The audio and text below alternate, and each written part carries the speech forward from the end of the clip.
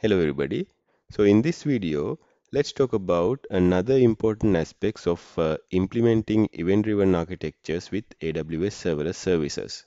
To explain that, I'm going to use this particular diagram where we have a set of users who are requesting to generate some QR codes.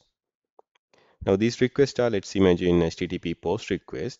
They'll be received by an API gateway, and then we have an Lambda attached to the API gateway. So these Lambda functions will be invoked by these HTTP requests.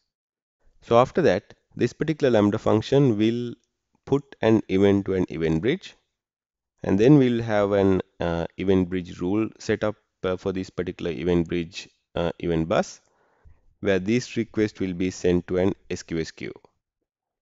And here in the SQS queue, we will have another Lambda worker that will fetch this request batch by batch and then process these batch requests and create those QR images and store it in a S3 bucket.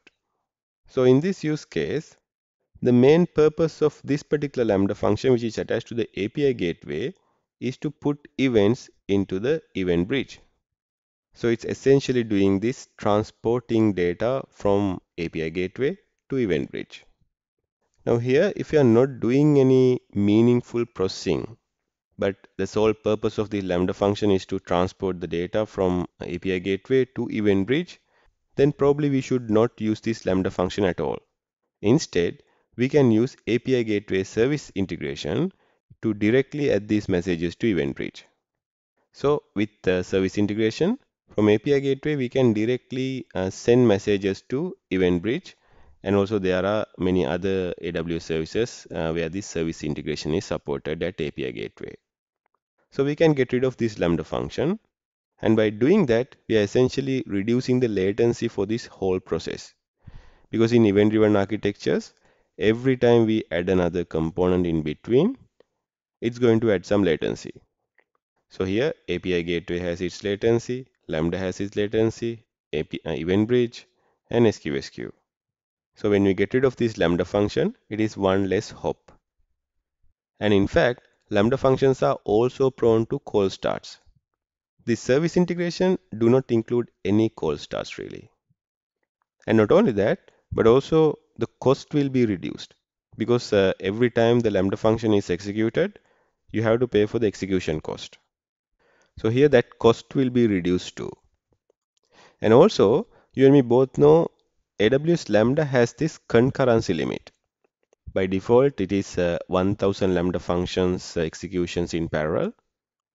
So if you exceed that 1000 Lambda invocation because of too many requests from your users, then the other request will be throttled and failed.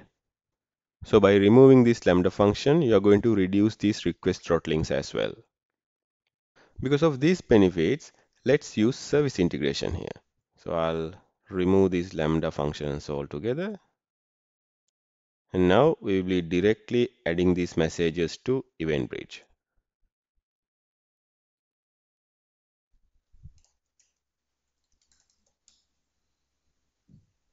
Now we have been using serverless framework.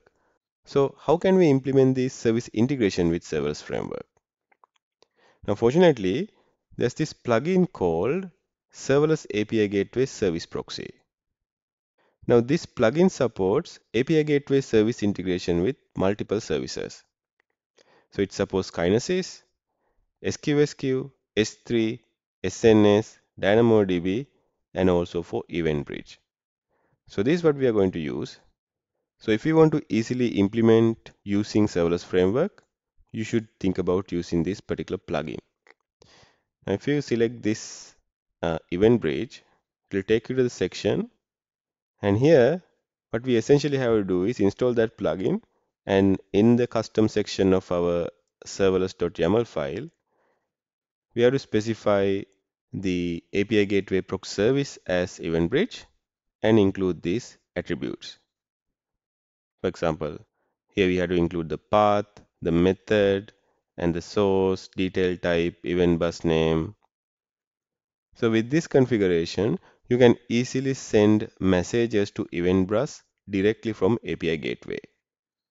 Now, if you want to add some authorization before sending these messages to event bus, you can do that too using this plugin. Can you see it also supports authorization? So you can see more information in add authorization section. So essentially you have to specify the authorization type that you want to use, whether it's AWS IAM, custom or cognitive user pool.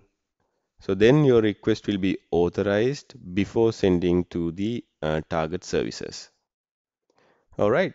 So in the next video, let's implement this architecture.